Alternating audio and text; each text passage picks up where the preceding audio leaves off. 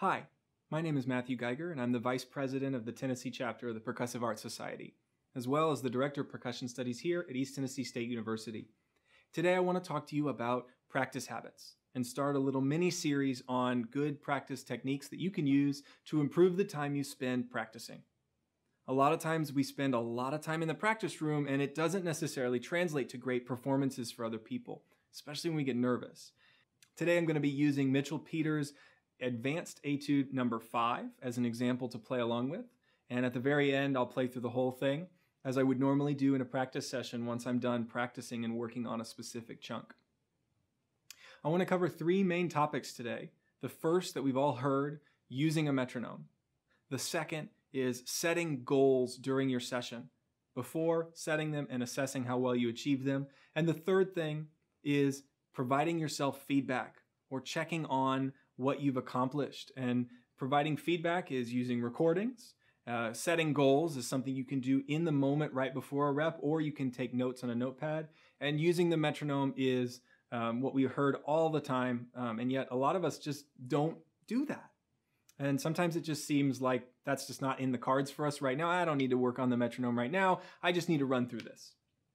Let's say I've got 15 minutes to practice something, and I want to make sure that those 15 minutes are used the best. And so I think, all right, I'm gonna just run through this and make sure I can get through most of it. So I start.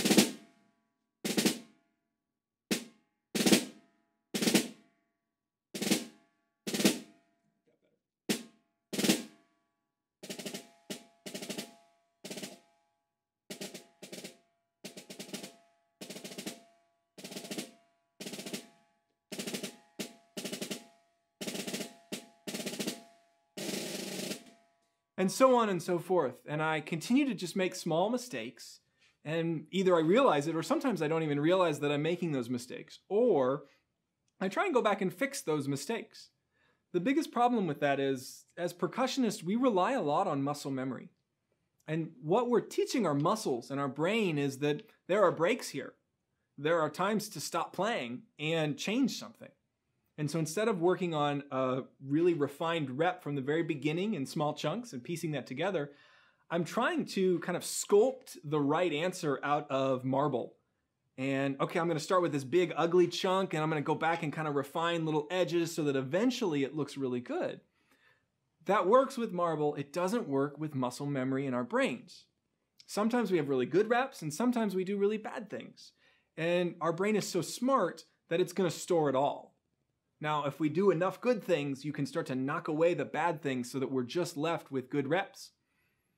But a lot of times we don't practice enough and have enough time to really get out the bad reps. And rather, we start playing and hope that what we did goes really well. We hope that that last rep we had before we came into our lesson is what happens during the lesson. It's not often what happens. Instead, it's not the last rep that happens. It's the rep that you did 3 or 4 days ago that comes out during the lesson because you're nervous, you're playing for feedback, and you're playing in front of somebody who you really want to make a good impression for. And so it's important that we develop skills in the practice room that will help us make sure that when we play this for somebody else, we're going to have a better performance that more accurately represents what we did in the practice room. And so starting here with a metronome, I'm going to turn my metronome on. I use an app on my phone called Tempo. And one of the first things I want you to realize is I have the accent on every 3 beats. If I don't necessarily know where the downbeat is, which isn't a terrible thing, especially if the meter's changing. But for this etude, it stays in 3/4 the whole time, although where the accent is in the beat does change. And so I want to make sure that as I'm practicing, I know that I'm playing in 3/4. If you paid attention when I was making those mistakes, a couple bars were in 4/4 on accident. And if I had my metronome even on, I may not have known that I was still adding a beat. And so I want to make sure that I land on a downbeat. So the second thing we're looking at here is setting goals in your practice session. Again, too often we just start running from the top and go until we make a mistake, and then we fix that mistake, then we keep going. And again, that might seem like we're doing a lot of good things, and eventually we'll get to the right finished product, but we're putting so many bad reps into our brain and our muscles that might come out when we're nervous. And so instead, start the practice session with a specific goal in mind. For our purposes today, my goal is going to be, I want to get really good at the first major phrase that I would consider. So let's take a look at the first 5 bars, which tend to be the first half of this phrase. And I'm going to practice that first 5 bars by itself and stop.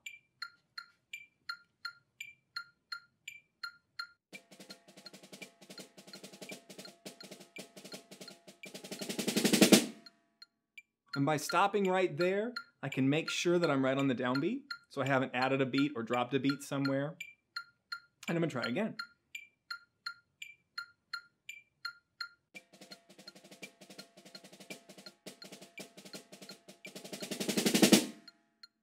Two reps in a row, and the goal is consistency.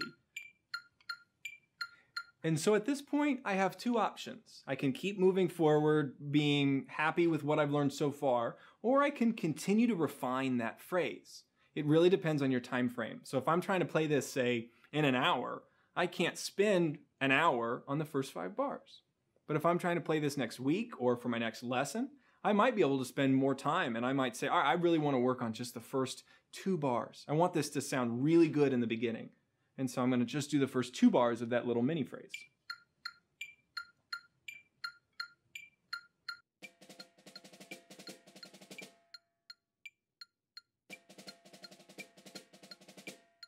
I really want to work on consistency in my hands so that I get a good right and left hand balance.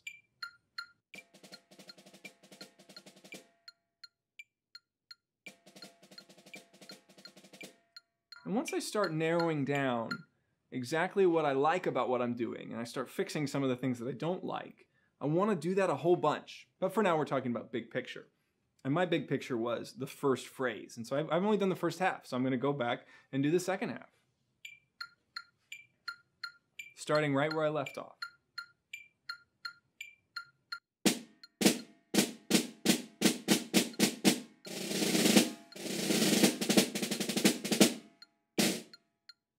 And for my purpose and what I'm trying to accomplish, which is connecting a lot of dots, I am going to always go to the next downbeat. That way I don't create a gap in my head so that when I'm performing, that gap shows up. And so I'll do that again.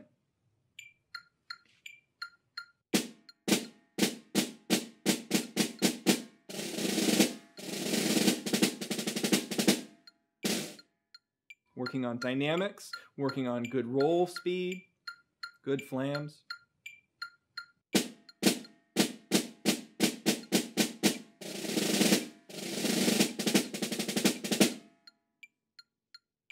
Sticking to my goal, I'm not going to keep going forward, but rather I'm going to put all this together. So I can either go back to the beginning or I can work on the transition of the 2 parts. And so I'm going to actually focus on the transition because sometimes I kind of freak out when I do a big chunk and another big chunk together. So just 2 bars.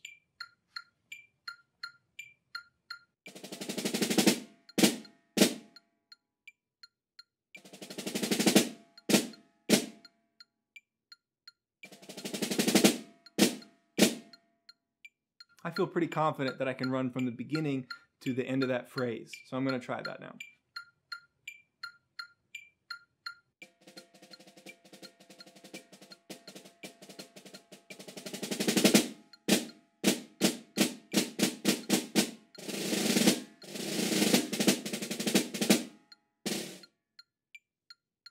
I might do that again.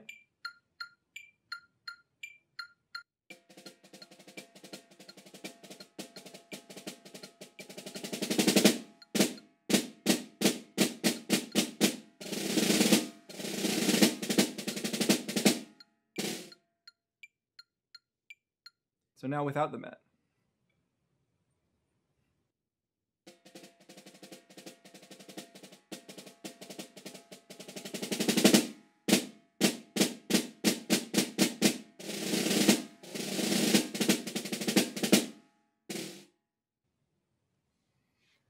So the third area that I want to talk about today is just checking your progress or providing feedback for yourself. A lot of times you're working with a private lessons instructor or a band director or somebody where you get their feedback once a week, or maybe, if you're lucky, a couple times a week. However, as a practicing musician, you want to get that feedback as quickly and as often as possible. And so one of the best things you can do to get better and quick feedback is to record yourself, just kind of like what I'm doing right now. You can use your phone, you can use higher end technology, but if you use a smartphone to record, obviously the sound quality isn't going to be as professional as possible. However, you're not looking to record to put something out there for other people. It's just for your own benefit. You can put it out there so that somebody else can watch. But if you want to get a good gauge of how well you are playing, you can watch yourself. And that way, while you're practicing, you're not in your own world thinking about the mistakes you've made. You're thinking about what you can constantly be doing to improve. And so that way you can go back and watch what you've done to make some improvements in the next practice session. So with all of those things put together, you can start to make your practice sessions a little more efficient. It's not about practicing a bunch of hours, but rather using what little time you have to practice to make the most out of that time. So again, the 3 cores here: use a metronome, make sure that you're setting goals during the session, and then also provide yourself feedback. Find a way so that you can listen to what you've just done and assess that well before you go and play that for somebody else. Because other people's feedback is also really valuable, but a lot of time it's hard to get to. And if it's over Zoom or Google Meetings, it doesn't necessarily translate as well. And so your own feedback might be the most valuable thing you have right now. I hope this has been somewhat helpful for you, and I hope this gives you a few ideas of how you can practice a little better. In the next couple of videos, we'll talk about specific practice habits for working on one bar at a time to really refine and perfect something, as well as other metronome tricks and games you can play so that it's more interesting to work around time, so that you're not depending on the metronome, but rather just using the metronome as a way to gauge whether or not you're playing in time.